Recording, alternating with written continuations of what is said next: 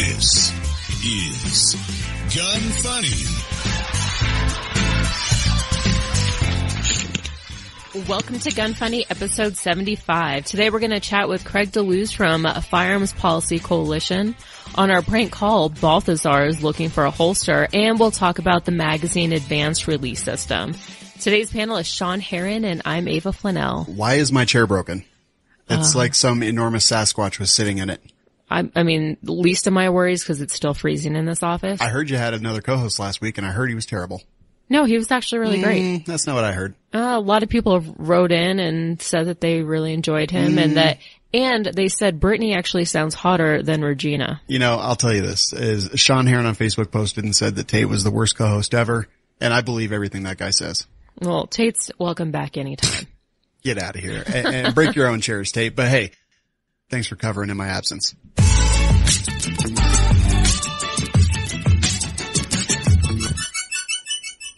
So Manticore Arms, we talk about them every episode. You guys should know them very well. Ava, what gun parts did you want to talk about this week? The CZ Scorpion extended charging handle, as well as their safety. Yeah, so these are a couple of those comfort parts that we always talk about with Manticore Arms and their manufacturing. These are things that Sven got the Scorpion, and he took a look at it and he said, well, these things are kind of annoying. So it's the extended charging handle, which is kind of nice because the one that's actually on the Scorpion, if you have to really aim for it to kind of hit it when you're trying to roll fast, and the extended just adds just a little bit out there and makes it a lot more comfortable and easy to hit. And then the safety selector is a problem on a lot of these guns that come over because honestly, Israeli guns, stuff like that, Czech Republic guns, a lot of them wear gloves over there when they shoot, and it's law enforcement and military and things like that. So they don't notice these things, but the safety selector on the Scorpion Evo is pretty uncomfortable and it's in kind of a weird spot. So he redesigned that as well. Safety, $24.95. Extended charging handle, $58.95. But you never have to pay full price. ManticoreArms.com. Coupon code is GunFunny15, and that gets you 15% off. Let's get into our interview.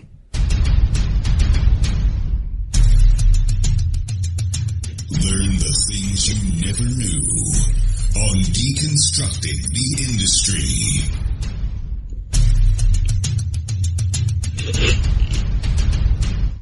We are here with Craig DeLuz from Firearms Policy Coalition. It's a pleasure to have you guys on, or to have you on. We've wanted to get you guys on for a while. Craig, what is your title at FPC? I am the Director of Legislative and Public Affairs, which basically means I both oversee our lobbying program as well as the chief spokesman. Very good. And Coffee with Craig, I know that's something else that you do out there. Yes, I host a daily video podcast on both YouTube, Facebook, as well as you can listen to it on Apple iTunes podcasts. But it's called Coffee with Craig, or Morning Coffee with Craig, and we talk about issues dealing with gun policy from throughout the country. Craig, how did the Firearms Policy Coalition get started? Well, about 5-6 years ago, a group of individuals who were interested in starting an organization to actually help independent firearms retailers here in the state of California started a group called the California Association of Federal Firearms Licensees. And so that organization was born, and quickly we found that a lot of our support was actually coming from individual firearm owners. They liked the way in which we advocated. We weren't just a show up at the Capitol and lobby, but we actually did what we call digital grassroots engagement by utilizing new media and technology to help inform people and then about what was going on with legislation, but then also making it easy for them to engage with legislators who were voting or making decisions on that policy. So the Firearms Policy Coalition was started as a project of CalFFL and eventually became its own organization, now actively lobbying in 4 states as of last year. This year we're probably going to be lobbying in a few more, as well as Washington, D.C. And tell us what lobbying means as applies to the 2A in firearms. Well, lobbying, it really means engaging with legislators, going and talking to legislators, testifying in committees, analyzing bills and writing letters to committees so that they can understand from our perspective what the impact of legislation is going to be. Now, unlike organization, unlike some other organizations, Firearms Policy Coalition does not donate. We don't donate to candidates. We don't endorse candidates. What we do is that we let people know what policymakers are doing. So if they do good, we make sure that gun owners know that they're doing well, they're voting well, and they're passing good legislation. If they do poorly, we make sure that gun owners know that they are negatively impacting our right to keep and bear arms. To go just a little further onto that, you mentioned that you don't donate specifically to candidates and things like that. My question then would be, I understand both strategies, or at least I think that I can intellectualize both strategies, but I mean, in this country, money equals power, and if you have the ability to remove the flow of money for politicians and things like that, do you have more or less power to have them vote or, do the things that are relevant to your interests? Well, understand this. You never really buy a politician. You only rent them. Mm-hmm. So when you contribute money to a campaign, oftentimes it doesn't have nearly as much impact as if I can tell 100,000 people, if I put those resources into telling 100,000 people what that individual did. Well, now of those 100,000 people, a number of them will then possibly donate to that candidate, or if they do something poorly, donate against that candidate. Our whole thing is in particular, we don't want, at least for me, I'm like this. I think legislators should do the right thing, and then people will support them as they do the right thing. Yeah, I definitely can understand that. How successful has the lobbying efforts that you guys have been doing been for you? You said 4 states now. What are some successes you guys have seen? Well, we've seen in California where one of the things, and I know a lot of people say, oh yeah, California, yeah, you guys have been really successful. I think if you had seen the amount of legislation that gets introduced, the amount of anti-gun legislation that winds up getting introduced on an annual basis, generally we're looking anywhere between 30 to 50 anti-gun bills that are introduced. And that's not even the ones that we're able to kill before they're even introduced by simply sitting down and talking with the members. But of those, you might see somewhere between 5 to 7 actually become law. So an overwhelming percentage of the anti-gun bills that are introduced, even this, for example, in the state of California, wind up not becoming law. For example, limitations on the number of long guns or firearms that one is able to purchase in the state of California.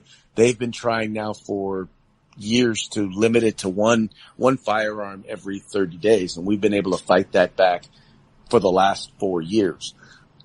They fought to try and expand red flag laws here in the state of California for the last few years. The first law was introduced in 2015.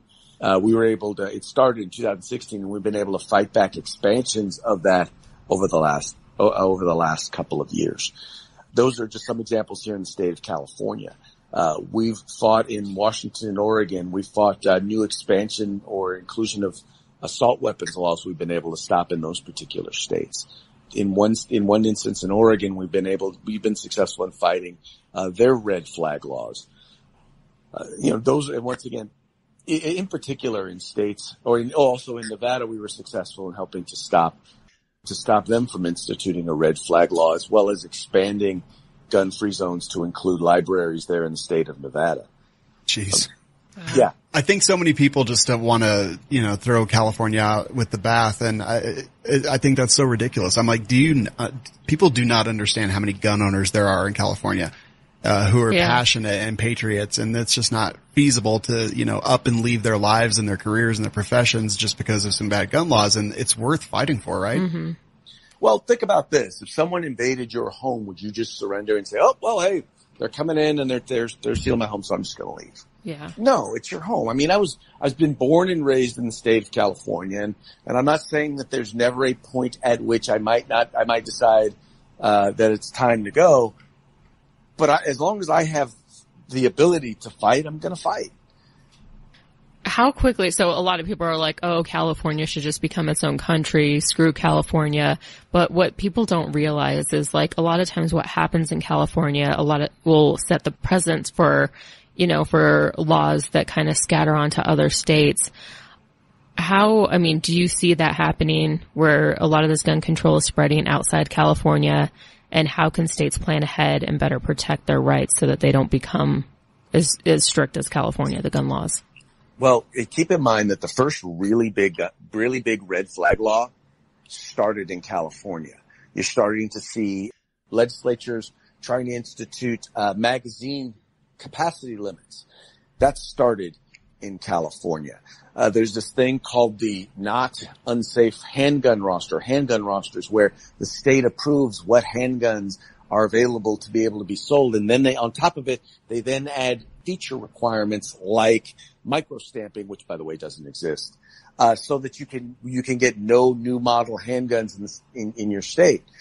Those are all laws that you're starting to see other legislatures starting to implement or starting to at least propose. Those are all ideas that started in the state of California. So yes, what happens in California does not stay in California. I think it's important to note and look at a few things. Number one, I think it's important for folks to first and foremost look at those legislators in your state that call themselves quote unquote pro-gun. Because there are many legislators who call themselves pro-gun, but they're not really well informed on the issue. Mm-hmm. And so with a lot of this media pressure to be, find out come up with a way to be anti-gun and pro-gun at the same time, to come up with pro-gun gun control, things like red flag laws, that's where you're starting to see folks like John Kasich. You're starting to see both senators from Florida, as well as a number of other legislators now saying, well, what are some ways I can be pro-gun and anti-gun at the same time, or pro-gun and institute gun control? So it's important for you to, number one, hold them accountable. The people who claim to be on your side, you need to hold them accountable. When they vote poorly, you want to make sure to hold them accountable. The other thing is, one of the things you're going to start to see is groups like Everytown and Michael Bloomberg, they're spending a lot of money doing polling, doing research to find out what gun control ideas and what buzzwords work in various different states. They are then working to try and then they're spending money to help elect candidates who are willing to use those buzzwords, who are willing to institute those ideas. And then they're turning around and then they're introducing the legislation. They have a lot of money and they're taking the long path, shall we say. And they're not going to stop until they've accomplished what it is that they've set forth to accomplish. So watching out for those sorts of efforts as well. I often say that the other side has become incredibly savvy, more so than I think they've ever been before. And maybe it's maybe not more savvy just in general, but more savvy with social media and things like that. And honestly, they're getting a lot of ideas now. Clearly they're being guided by people who know about firearms and things like that, because some of the things that they haven't known in the past, they seem to know these days. They've become much better at it. Like you just said, they're doing the research on what gun control is palatable by everyday Americans, or, what gun control can they phrase in a certain way that makes it more palatable. I think that more than anything, they are more dangerous to us and our gun rights than they've ever been before. You mentioned holding the politicians accountable, and I would like to talk about the best ways, in your opinion, to actually do so. Well, the first thing is, if legislators are not talking about guns, if they're not actively and vocally pro Second Amendment, like one of the things we've seen here in the state of California is some of these bills come up and they may vote right, but they don't say anything. They don't speak to the bill and they don't talk about the issue. They just seem to be silent. Yeah. Where you have some groups that, one group in particular here in California, Gun Owners of California, they've opted that, look, if you are not an advocate, either if you're not giving pro-gun speeches, you're not talking about the Second Amendment from the floor of the legislature, if you're not introducing pro-gun legislation, then there's no way you can earn an A on their report card. That's the sort of thing we need to be doing. Is it's not enough to just not be anti-gun. That's no longer enough. We are under assault. It is time for you to be actively and vocally pro-Second Amendment. And are you speaking politicians or citizens? Well, I'm talking politicians, but also citizens. And, it's important for us to be vocal, because one of the other things is a lot of people, when they think of gun owners, they think of, forgive this might be a number of your listeners, but they think of old middle class white guys. Mm-hmm. And they don't realize that more women own guns than ever before. People of color, black, white, Latino, Asian, are more and more people of color and immigrants are purchasing and owning firearms, and believers of the Second Amendment. It's important for people to know that, when you start talking about gun owners, you start talking about quote unquote the gun lobby. The gun lobby is your dentist. The gun lobby is your garbage man. The gun lobby is the guy at the checkout counter at the grocery store. The gun lobby is your child's teacher. Mm-hmm. We are all gun owners, and we are all supporters of the Second Amendment. And it's important for us to let people know that there's nothing wrong with being vocal about supporting the Second Amendment. As a lobbyist, you get to sit in the room with some folks, some legislators, some politicians, things like that. Have you been led to believe that there's any method of sharing our voices as citizens that's more effective than another? I think it depends on the politicians. I think that when you're dealing with, for example, when I'm dealing with Democratic legislators, I am focusing more on the civil rights aspect of it, on focusing on, cause quite honestly, they don't care about the technicalities. Mm-hmm. They don't care enough to learn in order to understand why some of the things that to them, having no gun knowledge whatsoever is, to them, it just makes sense. But when you understand firearms, then you realize why it doesn't make sense. They don't care about any of that. All they care about is, how is this going to make me look? When I can start utilizing examples that is going to make them look bad. Like I always use, for example, when they start talking about laws limiting the ability to own firearms here in the state of California. The first gun control laws in the state of California were introduced in the 1870s to keep Native Americans from owning firearms. And then again in the 1920s to keep Chinese and Mexicans from being able to own firearms. And then 1960s, specifically, it was done by both Republicans and Democrats to disarm the Black Panther Party because, well, we can't have urban black men owning firearms as well. Those are the sorts of things that when you're able to put that in their face, they're like, it causes them to at least step back and stop to at least rethink, okay, how exactly am I going to approach this? Mm-hmm. So some strategies 2A advocates use are lobbying and litigation. How important are both? Well, they're both vitally important. And more we're finding that if you do not fight the legislation, then it can impact your ability to impact the litigation. That is the sort of thing that's vitally important. There are some things you're just not going to be able to stop, and therefore you're going to wind up having to take them to court. The challenge with it is that going through the courts can take a very, very long time, especially if you're in, like, for example, the Ninth Circuit, which is the largest and perhaps the slowest of all of the circuits. It's, we still have cases that we've been fighting for like 5 to 7 years that are still working their way through the court system. Mm. Wow. And the Ninth is known for being just garbage. Exactly. And I'll also say this, the thing is that there are opportunities to win there because in the end, because they don't care, the other side doesn't really care about the Constitution. If you can continue the fight, we have a friendly Supreme Court if we can just get them to hear cases. And we've actually even had some successes here in the California courts on a number of different instances because they've taken to not just going after our Second Amendment rights, but they've gone after First Amendment rights and due process rights and private property rights, all because you decide you want to exercise your Second Amendment rights. Definitely. Just to get back to lobbying for a second, and then I want to talk a little bit more about litigation. I think that we say the word lobbying so much, but I don't think that many gun owners and just people that like literally wake up, go to work, shoot guns on the weekends, have fun, love guns, love the Second Amendment, but they don't really understand how it all works. Can you tell me, like, do you call these legislators, you set an appointment, you go in, you try to educate them a little bit, and then you come back and report to your audience? Is that kind of how it works? Well, it starts off by working to develop relationships with some of the legislators in where they feel comfortable contacting you when they have an idea.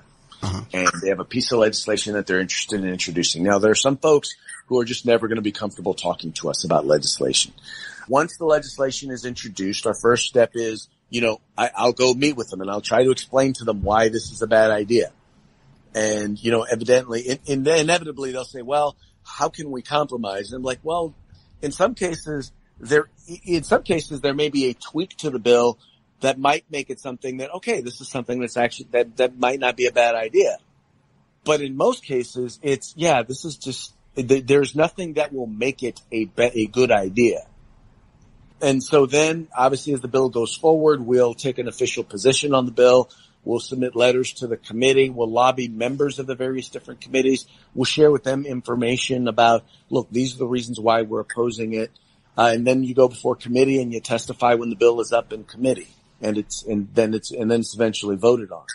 So those are kind of all the steps. We alert legislators when the bill makes it to the floor. We send, email and fax alerts as well as call various legislators to let them know. And by the way, we have you guys call. We have our followers, people who are part of the people who are following the work we're doing and are part of our fire missions. We'll work on getting gun owners to call their legislators to actually impact the bill. And of all the stuff we do, that probably is the most impactful, is when people who actually live in their districts call them and send them letters. Those are probably the most impactful things that happen.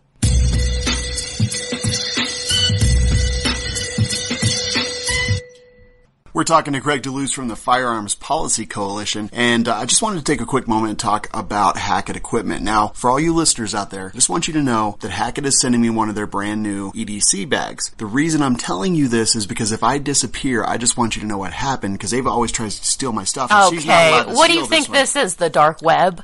Yes, I do, actually. Okay, yeah, that's great. I mean, I like their stuff, but I'm not gonna, do away with, Look, I'm posting a note on my Facebook page that just says, if I disappear, it's the NRA's fault. Alright, HackettEquipment.com, coupon code is GunFunny20, and that gets you 20% off. 20%? That's right. When did this happen? I don't know, months ago. Where have you been? I dark web. Okay, yeah, great.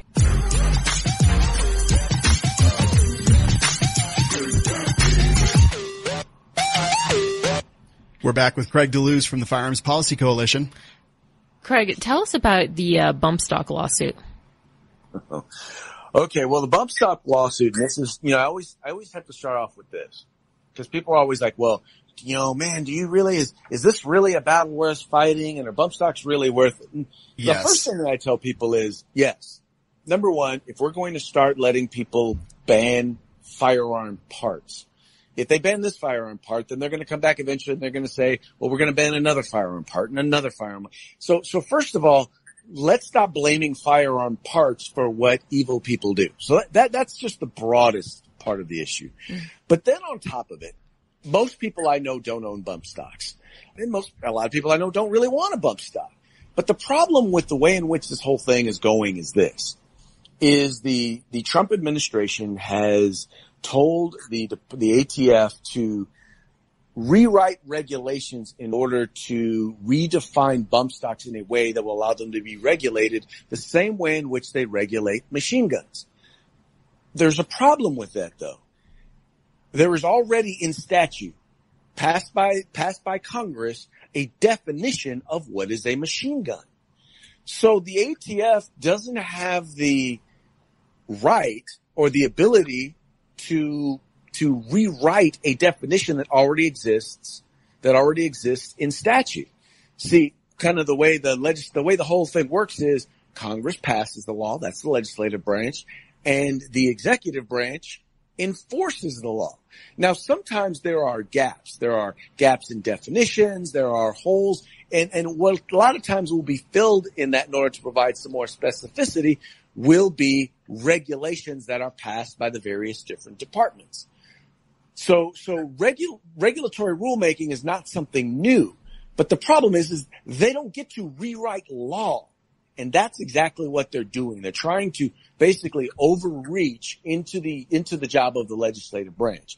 And so that is the primary basis of the lawsuit that the Firearms Policy Coalition has filed against the Trump administration.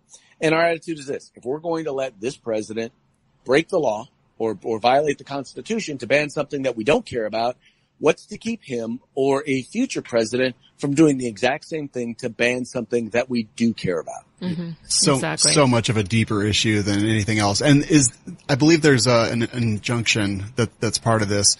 What is that, to extend the 90 days, or is it to get rid of the 90 days, or is it to put it on hold? That 90 days on hold? Exactly. Well, it's to put it on hold. We're seeking an injunction to put it on hold so that the law will not be enforced during the time in which the litigation is being decided on. Now, part of the process in that is they'll determine, what's the likelihood of your being successful in winning the challenge. So if we win the temporary injunction, that means that at least the court believes that we are likely to win the case overall. Very interesting. Yeah. Jinx. It's like we finish each other's sandwiches.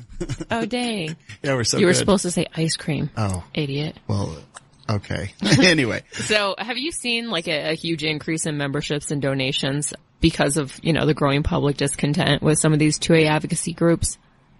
It's funny that you asked that question, because I'm getting that question a lot. Yes, we have seen that, both our membership as well as contributions to our efforts have gone up. That's just, while I'm not here to badmouth any other organization, I'll say that we're different.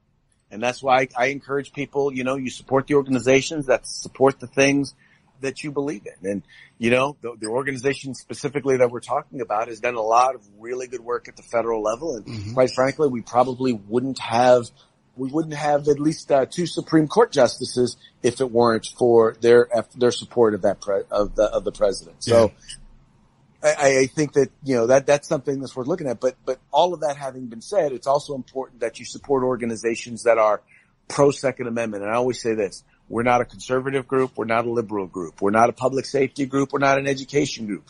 We are a Second Amendment civil rights advocacy group.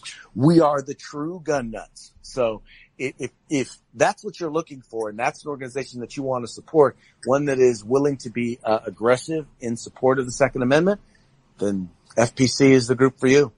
And I definitely think that, personally, I donate to FPC, NRA, and GOA. I'm a little undecided on them and their efficacy at this point, but I'm still donating to all three because I think all three are important, and I think that it's important to support multiple legs of a mission. Oh, most definitely. And like I said, I'm like, I always tell people, first and foremost, and also make sure you're supporting your local group, whatever group is active and fighting in your state. Because right now, Everytown and Bloomberg, their primary push is what's going on in your state. They're realizing they're having more success at the state level, and even, quite frankly, at the county and city level than they've had at the federal level. So it's important that you're supporting those organizations as well. Yeah. And don't assume that just because an organization is a national organization that they're going to be there on your local issues. Mm-hmm. Definitely agree. All right. So I'm going to talk for a little bit, but I promise there's a question for you at the end of it. So I think that Second Amendment like 2A kind of advocacy fundraising is kind of a mire at this point.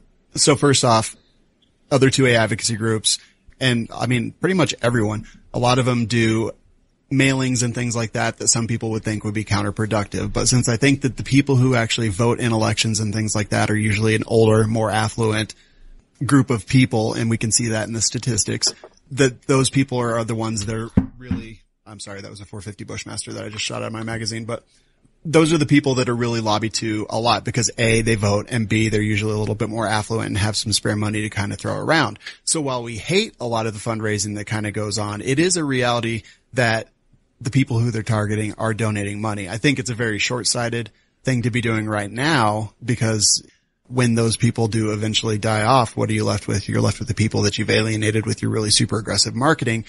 But you kind of have to really super aggressively market in order to raise the money that you guys need to fight. What are your thoughts on fundraising for Second Amendment advocacy groups, and what are the principles that the FPC uses in doing so?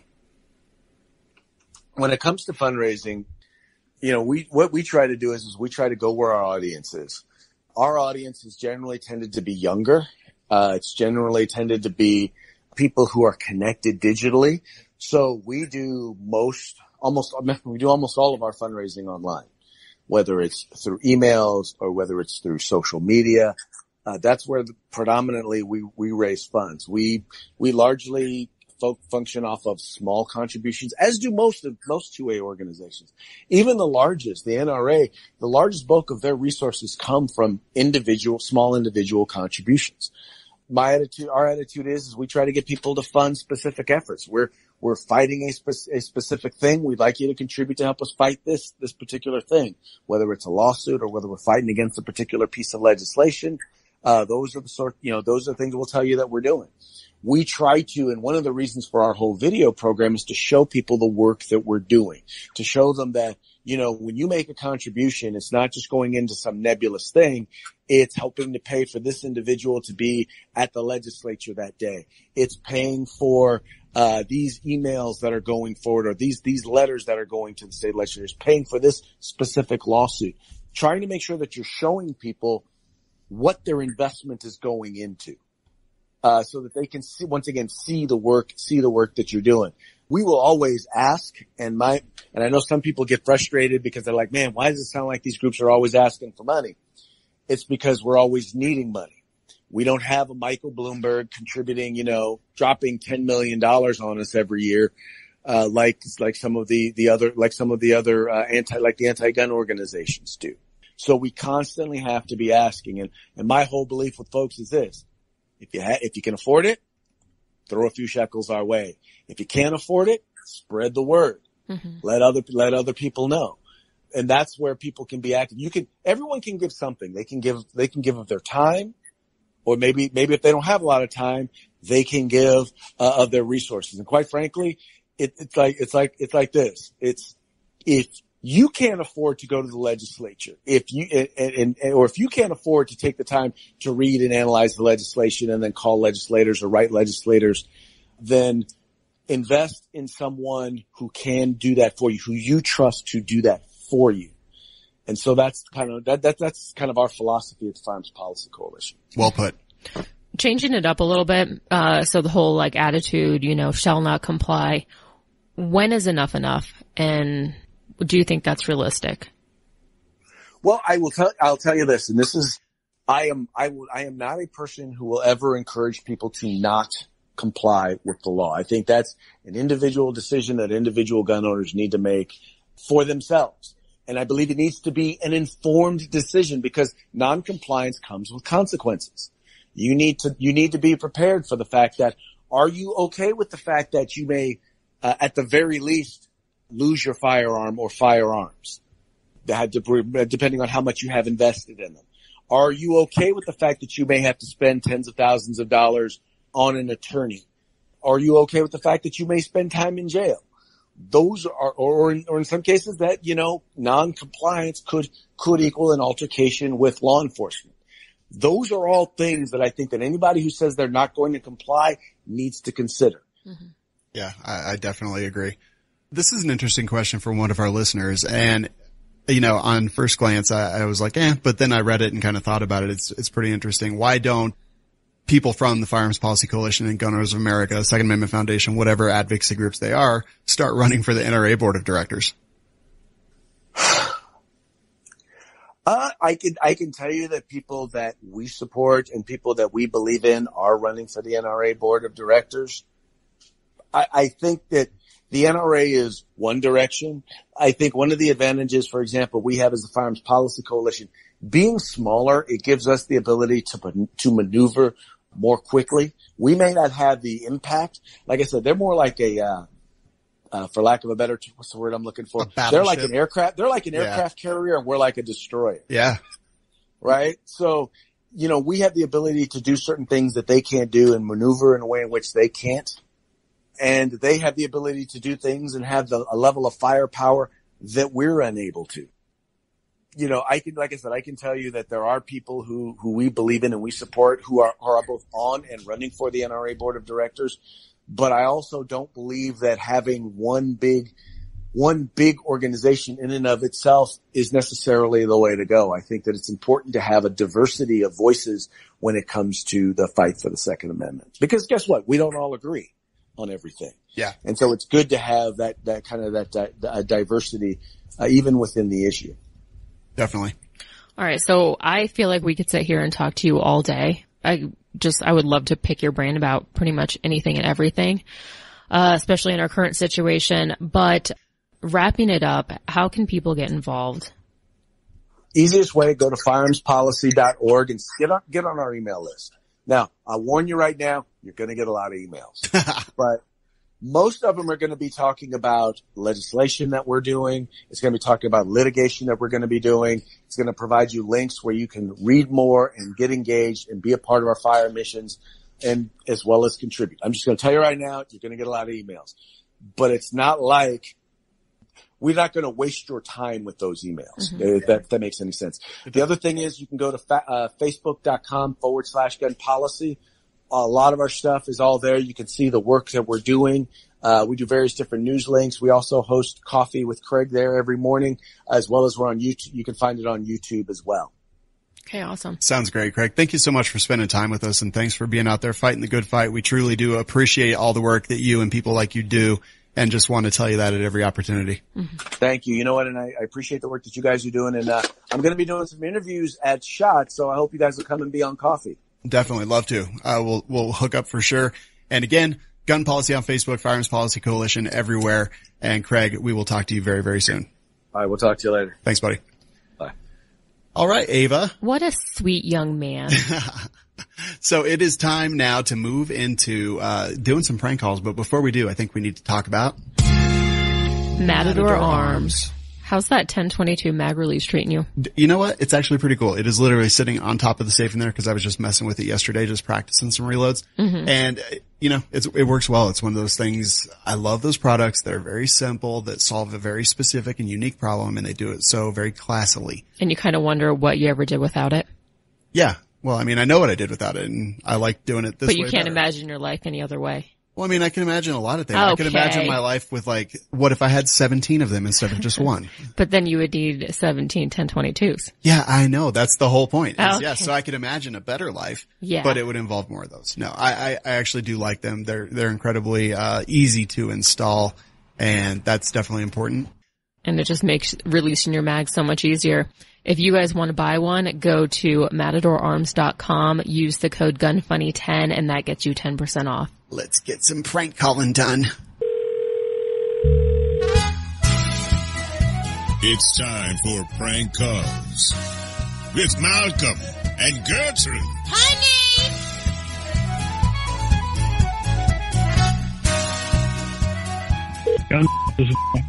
Hello, my name is Balthazar, and I'm trying to find out a good way to carry on my motorcycle.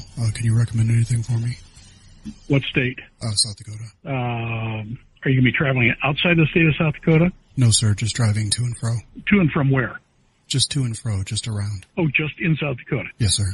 That is, go get $10 concealed carry from the local sheriff. Mm-hmm. Then you can carry concealed on your motorcycle within the state of South Dakota. I'm sorry, sir. I believe South Dakota and Iowa only. I believe we have a misunderstanding. I have a concealed carry. I'm just trying to figure out the best method of concealed carry on my motorcycle. Oh, what are you carrying for a firearm? I carry a 10mm Glock. It's not really concealable. I weigh 350 pounds. I think I can handle it. Why is that funny? But when it's concealed, it has to be not visible to somebody looking at you. So what I was thinking, strap it on the outside of your waistband and with a jacket over the top, mm-hmm. and you might be concealed. Like, maybe zip ties or something like that? No. We've got holsters that'll fit that. Oh, I see. Leather, because I only wear leather. Do you wear a belt? Well, I have to put two belts together, and then I wrap those around. So yes, but it's not a belt. Okay. It's belts. Well, but you could put a holster onto that belt, correct? Yes, sir. I believe so. Okay. And then your regular motorcycle leathers. Yes, sir. How far down do they come? The problem is it's not a short jacket. It's a longer jacket, isn't it? Well, I don't know if you're familiar with Chris Farley, but he did an act that was a little bit like it. So I got my leathers from a previous member who had died, and they were a little bit smaller. And like I mentioned, I'm a very large man. And so it's a problem. It's a little bit smaller, maybe like a shoulder holster or something. They're available. I don't carry those in stock. I see. Is the problem. Yeah, the vest is kind of small, so it's like fat guy in a little vest. Yeah. Okay. All right. Well, thank you, sir. I really do appreciate your time. Okay, you bet. Hope to see you at one of my meetings. He's like,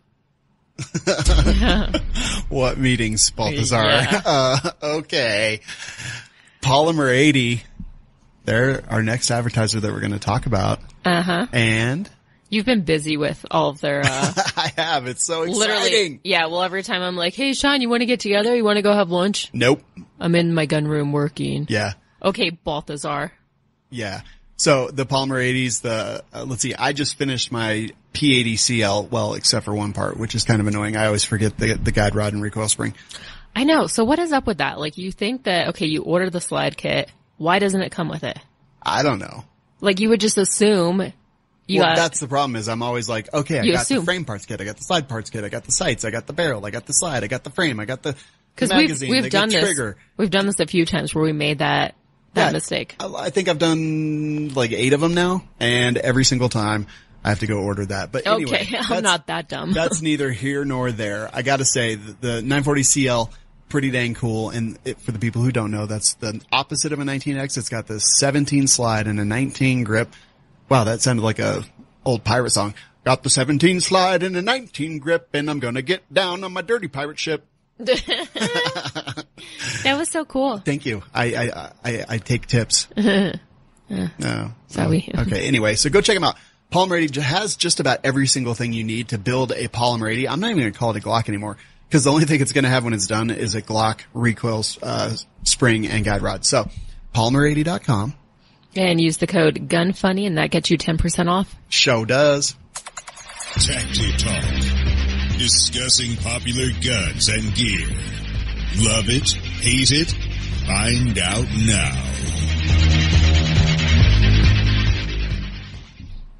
We're going to talk about the MARS. MARS stands for Magazine Advanced Release System. Yep, this comes to us from Rainier Arms, and we actually had a visitor in the studios here not too long ago.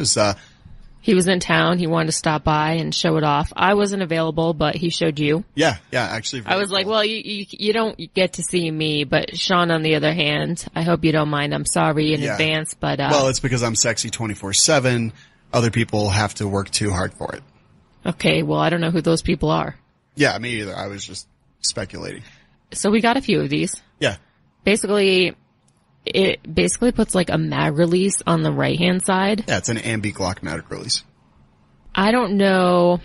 The guy didn't, he wasn't there. I didn't talk to him directly. He worked with you. And you said at first it felt a little weird, right? Using. Yeah. So it's a clever design. He's from Battle Line Industries, by the way, and he's working specifically with Rainier Arms to distribute this.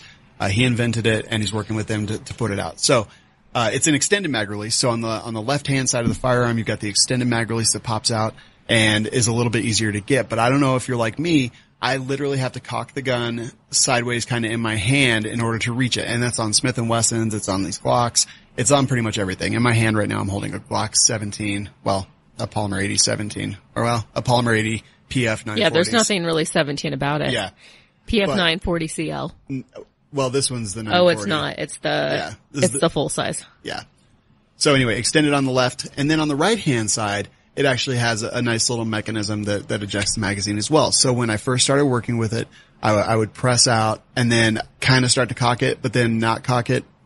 And then, so I still end up. So when you say cock it, because people I think assume, they associate it like cocking, maybe, so you turn your hand accordingly so that you get your thumb positioned on the mag release on the left-hand side. Yep, alter my grip. So instead of having to get your hand, it's really hard to explain this on audio. Yeah, so instead of altering my grip to hit the mag release on the left side of the firearm, you can actually just pull your trigger finger back, or you could even use your middle finger to eject that magazine as well, from the right side of the firearm. I've seen a lot of these. What I haven't seen is a bunch of these that are actually pretty clever in their design.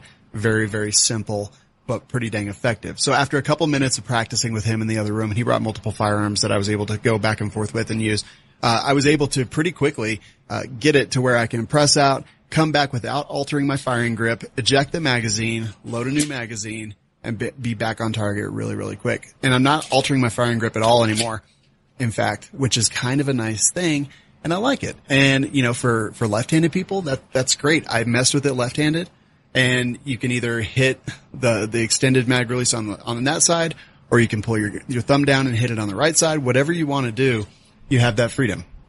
Ambi stuff is cool. It's kind of like California gun owners. You know, there's tons of them, and they're out there, and they need ideas and products. It's left-handed people as well. Yeah, which the firearm industry does not cater towards. Nope. So this is the only thing that I worry about is if I train myself to constantly use that, you know, where I'm ejecting on the left-hand side. What happens when I switch guns? Like now I have to put these on all of my guns. Like I prefer to be consistent and constantly train the exact same way. Yeah, but I mean, it's the same thing like when I load my gun. Instead of pulling down on that mag release, I just pull back on my slide just because some mag releases, you know, they have a little bit more material that sticks out than others. So I just try to be consistent as possible depending on what gun I'm using. Yeah, no, I get that. But I mean, look, most guns have a different manual of arms in one way or another. Some of them have paddle. I hate the those. VP9 or whatever. I hate those, but we do have a patron who apparently has really small thumbs, and he prefers the paddle holster, or the paddle mag release. Yeah, and some of those are fine. Some mag releases are down at the bottom of the grip. I'm okay with changing it up, especially if there's one that you use more than anything else, and that's going to be your main platform to train on. But yeah, these are $59.95, available at Rainier Arms, and again, Battleline Industries is the inventor. And if you guys decide to buy one, go to gunfunny.com, click on the support us link, and if you buy directly from that link, from Rainier Arms, we'll actually get a kickback from it. That is so cool. So cool. So cool. So I gotta say, I'm a little happy to have you back because, Tate did not read the iTunes reviews so well. Well, I also heard that. Yeah, it was a little painful. All right, I'm gonna, full disclosure, guys. He's only 21. Tate did a good job in my absence. I almost did it. I almost said it without laughing. Okay, just read the iTunes reviews. No, I'm kidding. Tate, seriously hooked on phonics, bro. Trini Hope says 5 stars, awesome show. Just recently started listening, subscribed out the gate. Yeah. Not out of the gate, out the gate. So we know she hood. That's what up. Yeah. How do we know it's a she? Trini. I mean, her name is Trini Hope. Could be a trainee. Tranny Hope? I don't know. Too much Brittany and Regina on this show, I think. Yeah. Yosarian497, 5 stars, best podcast. This is easily one of the better podcasts. Good interviews. Looking forward to more calls. When are you going to call Rivers Edge Tactical? I wanted to, last week. You think that's a good idea? You think getting Jeremy mad to the point where he starts dropping bodies is a good idea? No, I don't think that's a good idea. All right, our next review, comes to us from Jan209. It's 5 stars. I think this is one of those like Complidus kind of things. Ava, are you? I haven't read it. Oh gosh. Okay. Well, this is not going to go well. A coal in a pile of diamonds. Found this podcast after Elite Firearms and Training followed me on IG. Seeing Ava on the IG page got my hopes up on another Gun Bunny page, but sadly I was disappointed by the lack of distasteful content. So that's a compliment to you, right? Not really. They called me a gun bunny, and then they said that... No, that they're saying they expected a gun bunny, but you aren't one, so clearly that's a good thing. That's what it's saying. It says another gun bunny page. Yeah, they were hoping Gun Funny would be another gun bunny page. Well, no, they're talking about Elite. What they're saying is that they thought that they were going to get a gun bunny, but they got so much more because you don't post a bunch of distasteful content because you're not a gun bunny, which I think is a compliment. That's not what I gathered. Seeing Ava on the Instagram page got my hopes up on another Gun Bunny page. Yeah. Okay. Yeah. Maybe you're right. No, I totally am. That's totally, very nice. But okay, that's not bad. Yeah, thank you. Unfortunately, the next part, not so much. The podcast, though, is great as background noise on my work commute, and I will be catching up on all the episodes so I can listen to the WLS podcast when I'm actually not busy with other things. Oh, shit.